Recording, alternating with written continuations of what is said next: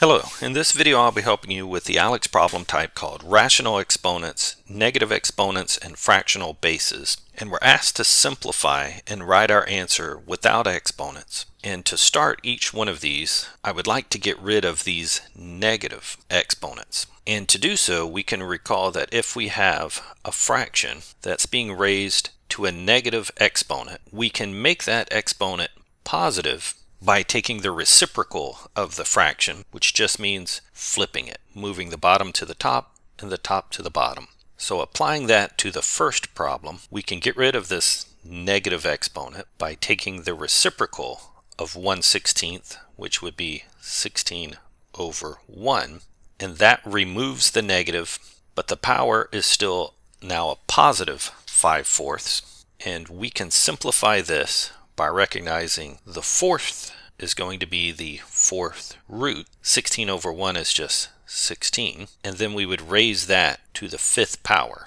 So evaluating what's inside the parentheses here, the fourth root of 16 would be 2, because 2 times 2 times 2 times 2. 4 2's multiplied would be 16, but we still have to raise that to the fifth power. And 5 2's being multiplied is 32. So our first example here is 32. For the second example, we're again going to get rid of the negative by flipping the fraction. 4 can be written as 4 over 1, so I would make that a 1 over 4. Drop the negative on the exponent, which is now a positive 3/2. And this can now be written as the square root of 1/4 raised to the third power. If it's helpful, I'm going to simplify this a bit more. Since we have the square root of a fraction, I'm going to write this as the square root of 1 over the square root of 4. That's then being raised to the third power. And now that I'm just taking square roots of whole numbers, in the numerator, the square root of 1 is